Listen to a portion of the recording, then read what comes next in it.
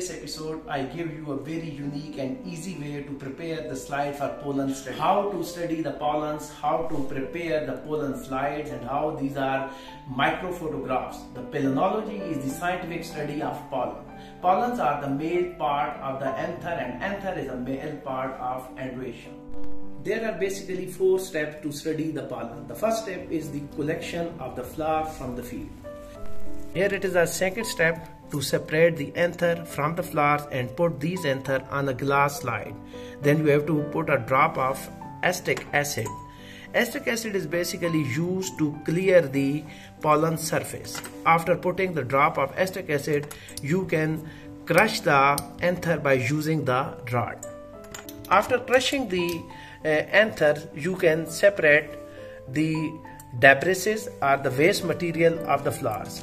You can easily remove these by using the needle. After this, you have to put a slide for a few minutes, then it becomes dried and the acetic acid evaporate.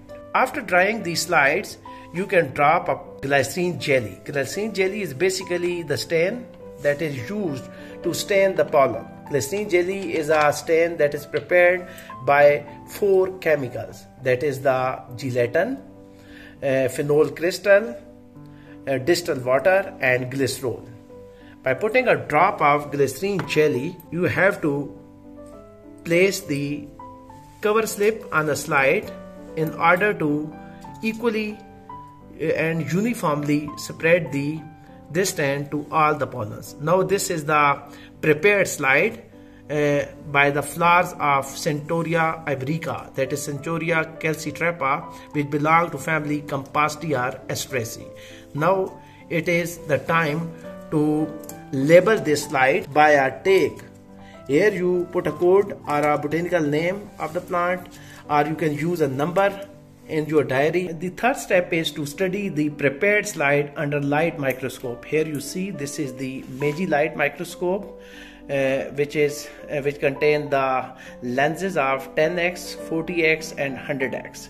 You put a slide on a stage to study the different parameters of the pollen.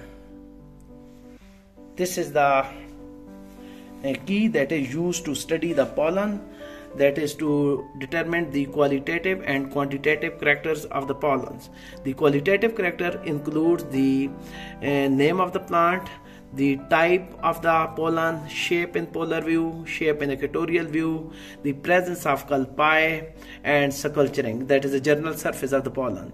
While the quantitative characters, that includes the number of characters, that is the polar diameter, equatorial diameter, PE ratio, number of the culpi, width of the culpi, number of the pores, number of the spines, length and so many other quantitative characters. So this is the key that is used to describe the pollen under light microscope study. After this, you have to generate both qualitative and quantitative data on pollen.